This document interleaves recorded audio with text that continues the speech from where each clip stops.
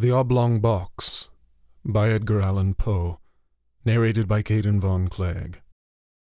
Some years ago, I engaged passage from Charleston, South Carolina, to the city of New York in the fine packet ship Independence, Captain Hardy.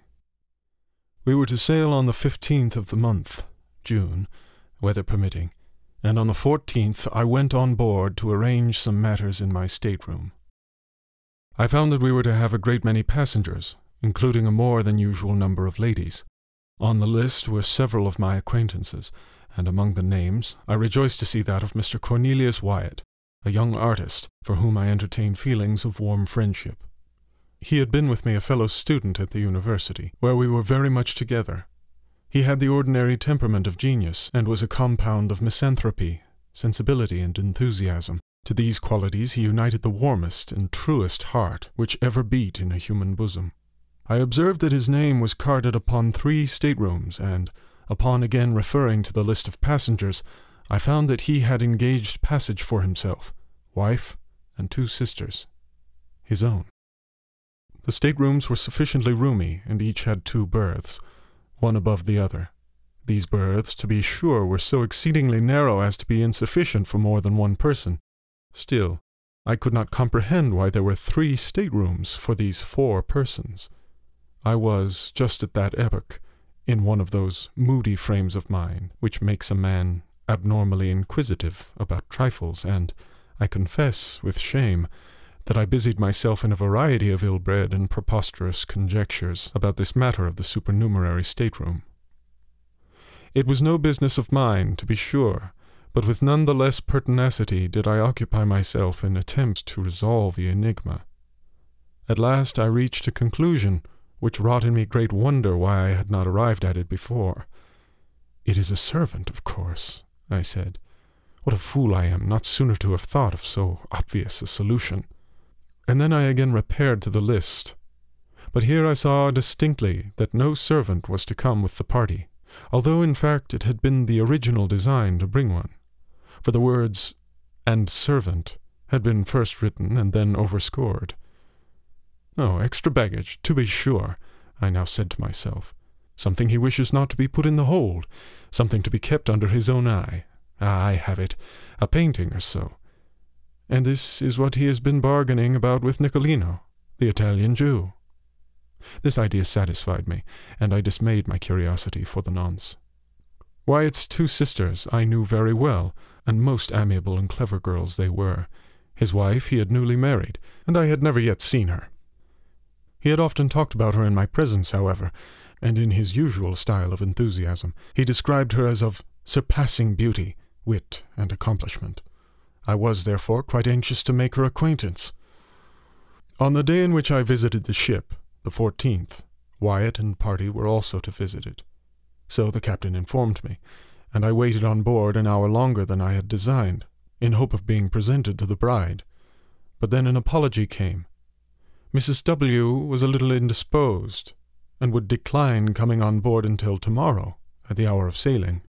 The morrow having arrived, I was going from my hotel to the wharf, when Captain Hardy met me, and said that, owing to circumstances, a stupid but convenient phrase, he rather thought the Independence would not sail for a day or 2, and that when all was ready he would send up and let me know.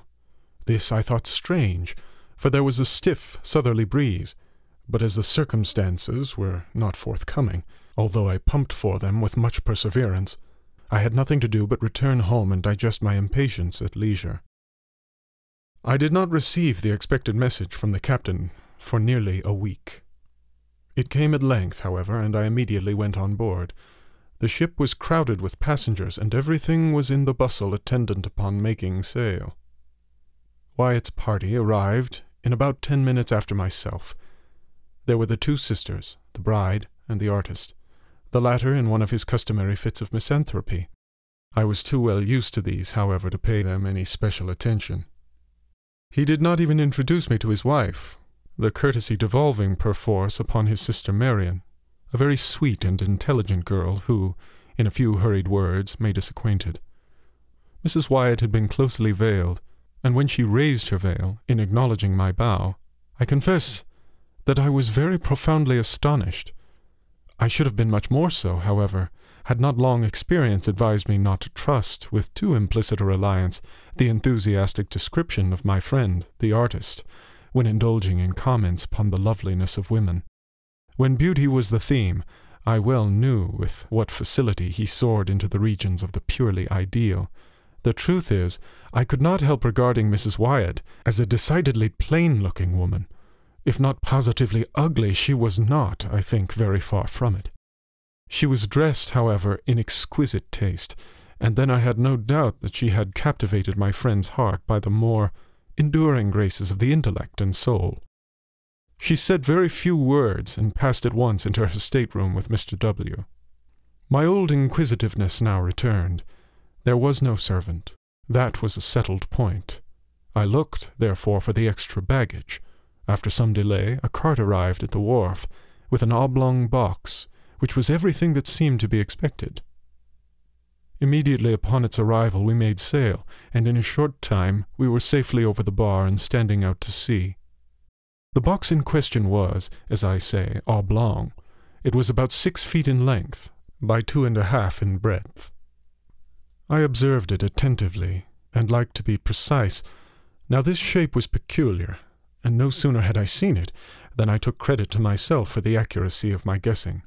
I had reached the conclusion, it will be remembered, that the extra baggage of my friend, the artist, would prove to be pictures, or at least a picture, for I knew he had been for several weeks in conference with Nicolino.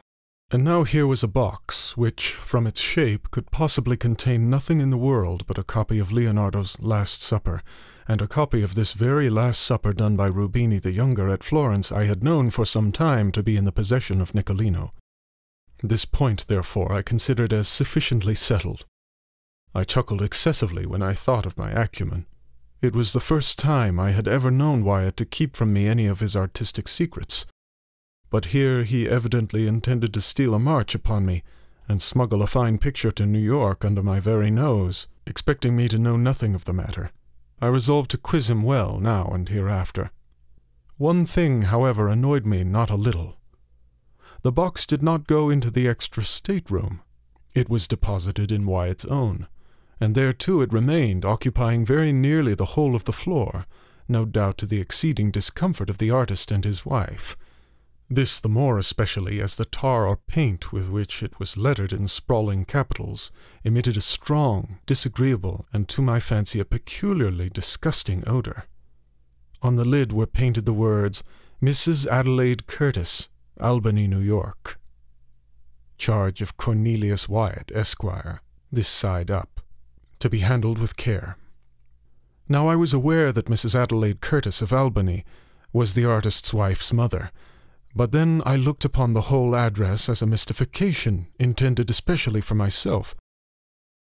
I made up my mind, of course, that the box and contents would never get farther north than the studio of my misanthropic friend in Chambers Street, New York.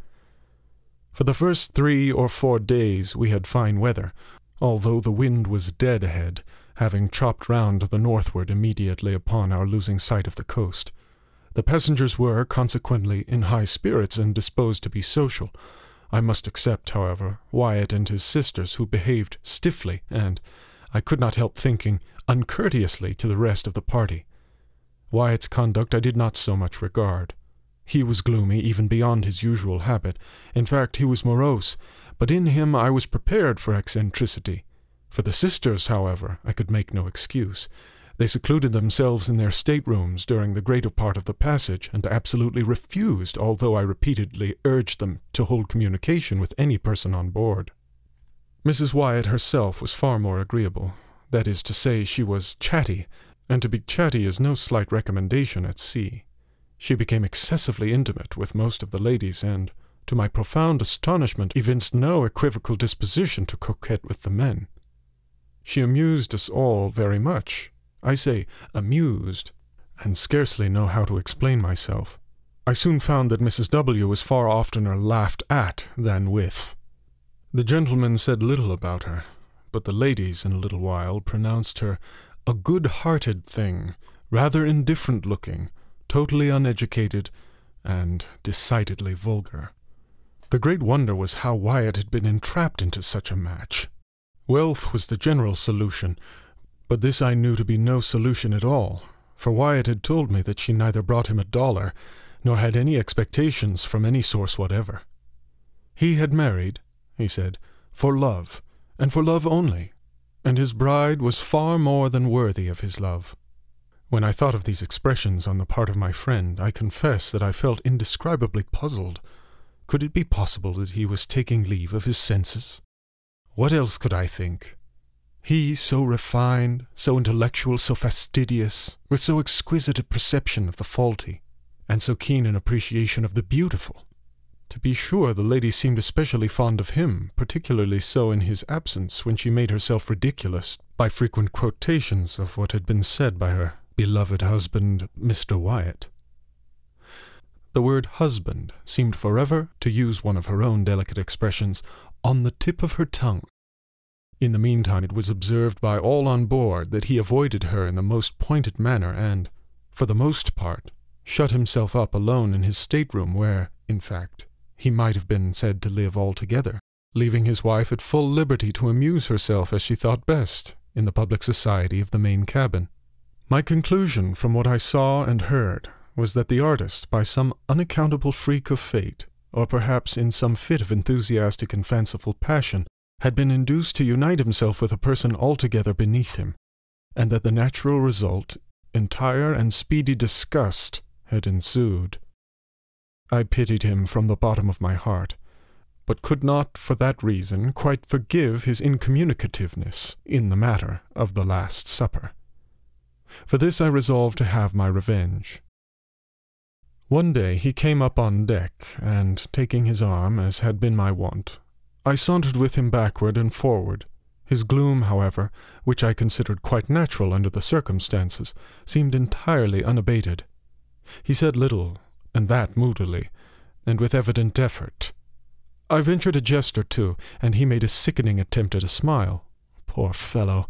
As I thought of his wife, I wondered that he could have heart to put on even the semblance of mirth. At last I ventured a home thrust. I determined to commence a series of covert insinuations or innuendos about the oblong box, just to let him perceive, gradually, that I was not altogether the butt or victim of his little bit of pleasant mystification. My first observation was by way of opening a masked battery. I said something about the peculiar shape of that box, and as I spoke the words I smiled knowingly, winked, and touched him gently with my forefinger in the ribs. The manner in which Wyatt received this harmless pleasantry convinced me at once that he was mad. At first he stared at me as if he found it impossible to comprehend the witticism of my remark, but as its point seemed slowly to make its way into his brain, his eyes, in the same proportion, seemed protruding from their sockets. Then he grew very red, then hideously pale.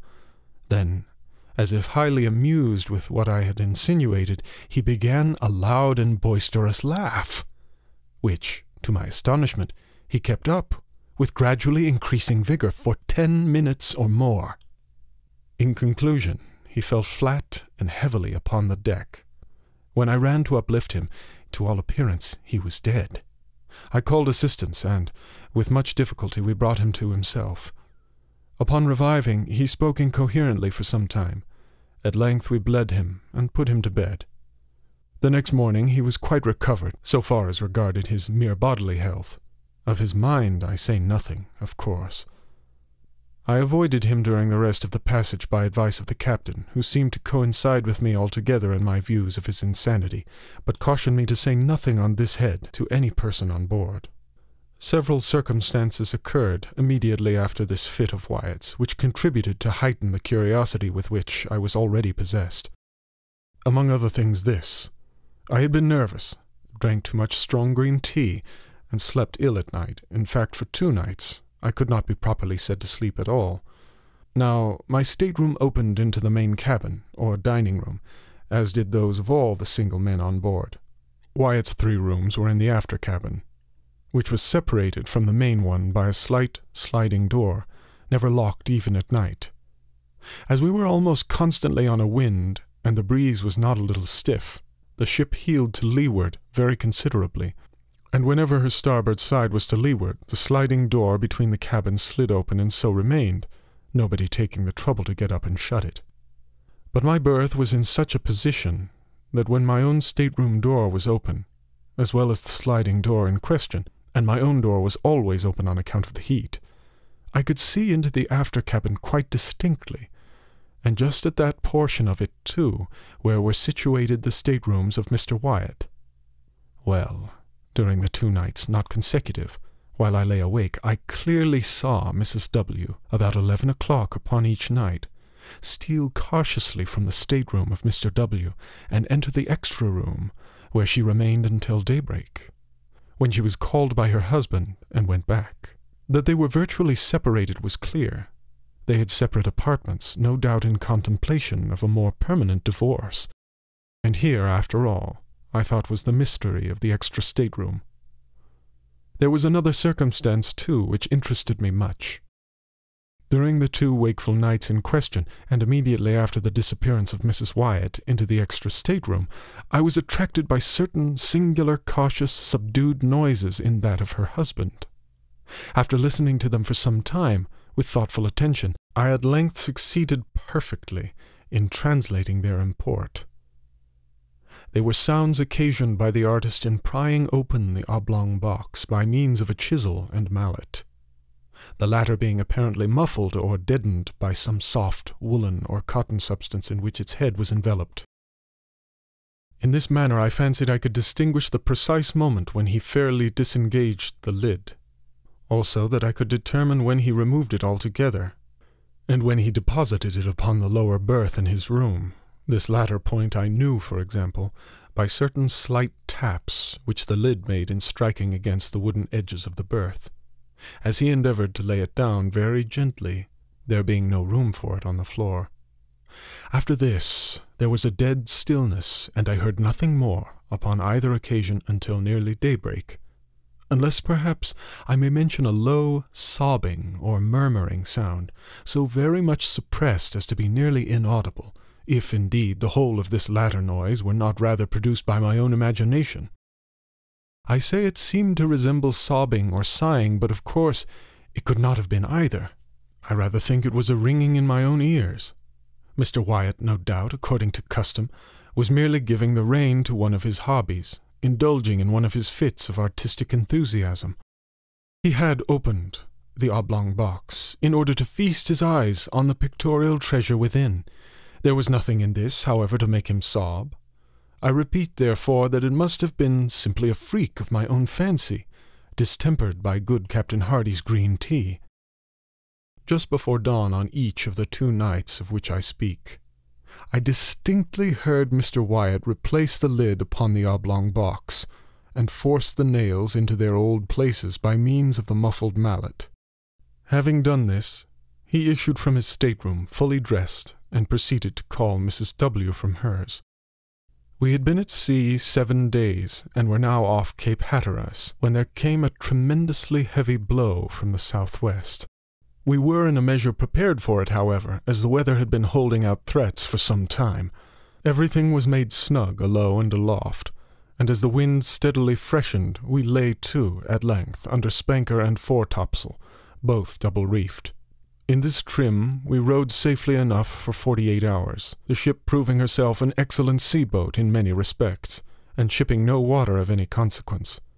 At the end of this period, however, the gale had freshened into a hurricane, and our after sail split into ribbons, bringing us so much in the trough of water that we shipped several prodigious seas, one immediately after the other. By this accident we lost 3 men overboard with the caboose, and nearly the whole of the larboard bulwarks. Scarcely had we recovered our senses before the foretopsail went into shreds. Then we got up a storm staysail, and with this did pretty well for some hours, the ship heading the sea much more steadily than before. The gale still held on, however, and we saw no signs of its abating. The rigging was found to be ill-fitted and greatly strained, and on the 3rd day of the blow, about 5 in the afternoon, our mizzenmast, in a heavy lurch to windward, went by the board. For an hour or more we tried in vain to get rid of it, on account of the prodigious rolling of the ship, and before we had succeeded the carpenter came aft and announced 4 feet of water in the hold. To add to our dilemma, we found the pumps choked and nearly useless. All was now confusion and despair, but an effort was made to lighten the ship by throwing overboard as much of her cargo as could be reached, and by cutting away the 2 masts that remained. This we at last accomplished, but we were still unable to do anything at the pumps, and in the meantime the leak gained on us very fast. At sundown, the gale had sensibly diminished in violence, and, as the sea went down with it, we still entertained faint hopes of saving ourselves in the boats. At 8 p.m. the clouds broke away to windward, and we had the advantage of a full moon, a piece of good fortune which served wonderfully to cheer our drooping spirits. After incredible labor we succeeded at length in getting the long boat over the side without material accident, and into this we crowded the whole of the crew and most of the passengers. This party made off immediately and, after undergoing much suffering, finally arrived in safety at Ocracoke Inlet on the 3rd day after the wreck. 14 passengers, with the captain, remained on board, resolving to trust their fortunes to the jolly boat at the stern. We lowered it without difficulty, although it was only by a miracle that we prevented it from swamping as it touched the water. It contained, when afloat, the captain and his wife, Mr. Wyatt and party, a Mexican officer, wife, 4 children, and myself, with a Negro valet. We had no room, of course, for anything except a few positively necessary instruments, some provisions, and the clothes upon our backs. No one had thought of even attempting to save anything more. What must have been the astonishment of all, then, when, having proceeded a few fathoms from the ship, Mr. Wyatt stood up in the stern sheets and coolly demanded of Captain Hardy that the boat should be put back for the purpose of taking in his oblong box. "Sit down, Mr. Wyatt," replied the captain somewhat sternly. "You will capsize if you do not sit quite still. Our gunwale is almost in the water now." "The box!" vociferated Mr. Wyatt, still standing. "The box, I say, Captain Hardy. You cannot, you will not refuse me. Its weight will be but a trifle. It is nothing, mere nothing. By the mother who bore you, for the love of heaven, by your hope of salvation, I implore you to put back for the box." The captain for a moment seemed touched by the earnest appeal of the artist, but he regained his stern composure and merely said, "Mr. Wyatt, you are mad. I cannot listen to you. Sit down, I say, or you will swamp the boat. Stay, hold him, seize him. He is about to spring overboard. There, I knew it. He is over." As the captain said this, Mr. Wyatt, in fact, sprang from the boat, and, as we were yet in the lee of the wreck, succeeded, by almost superhuman exertion, in getting hold of a rope which hung from the forechains. In another moment he was on board, and rushing frantically down into the cabin. In the meantime, we had been swept astern of the ship, and being quite out of her lee, were at the mercy of the tremendous sea which was still running. We made a determined effort to put back, but our little boat was like a feather in the breath of the tempest. We saw at a glance that the doom of the unfortunate artist was sealed. As our distance from the wreck rapidly increased, the madman, for as such only could we regard him, was seen to emerge from the companionway, up which, by dint of strength that appeared gigantic, he dragged bodily the oblong box. While we gazed in the extremity of astonishment, he passed rapidly several turns of a 3-inch rope, first around the box and then around his body. In another instant both body and box were in the sea, disappearing suddenly, at once and forever. We lingered a while sadly upon our oars, with our eyes riveted upon the spot. At length we pulled away. The silence remained unbroken for an hour. Finally I hazarded a remark. "Did you observe, Captain, how suddenly they sank? Was not that an exceedingly singular thing? I confess that I entertained some feeble hope of his final deliverance when I saw him lash himself to the box and commit himself to the sea." "They sank as a matter of course," replied the captain, "and that like a shot. They will soon rise again, however, but not till the salt melts." "The salt!" I ejaculated. "Hush," said the captain, pointing to the wife and sisters of the deceased. We must talk of these things at some more appropriate time. We suffered much and made a narrow escape, but fortune befriended us, as well as our mates in the longboat. We landed in fine, more dead than alive, after 4 days of intense distress, upon the beach opposite Roanoke Island. We remained here a week, were not ill-treated by the wreckers, and at length obtained a passage to New York. About a month after the loss of the Independence, I happened to meet Captain Hardy on Broadway.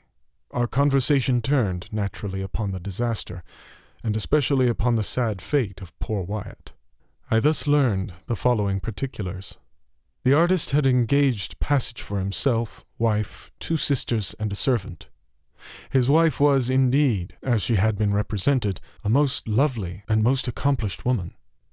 On the morning of the 14th of June, the day on which I first visited the ship, the lady suddenly sickened and died. The young husband was frantic with grief, but circumstances imperatively forbade the deferring of his voyage to New York. It was necessary to take her mother, the corpse of his adored wife, and, on the other hand, the universal prejudice which would prevent his doing so openly was well known. 9/10 of the passengers would have abandoned the ship rather than take passage with a dead body. In this dilemma, Captain Hardy arranged that the corpse, being first partially embalmed and packed with a large quantity of salt in a box of suitable dimensions, should be conveyed on board as merchandise. Nothing was to be said of the lady's decease, and as it was well understood that Mr. Wyatt had engaged passage for his wife, it became necessary that some person should personate her during the voyage. This the deceased lady's maid was easily prevailed on to do. The extra stateroom, originally engaged for this girl during her mistress' life, was now merely retained. In this stateroom the pseudo-wife slept, of course, every night. In the daytime she performed to the best of her ability the part of her mistress, whose person, it had been carefully ascertained, was unknown to any of the passengers on board. My own mistake arose naturally enough, through too careless, too inquisitive, and too impulsive a temperament, but of late it is a rare thing that I sleep soundly at night. There is a countenance which haunts me, turn as I will. There is an hysterical laugh which will forever ring within my ears.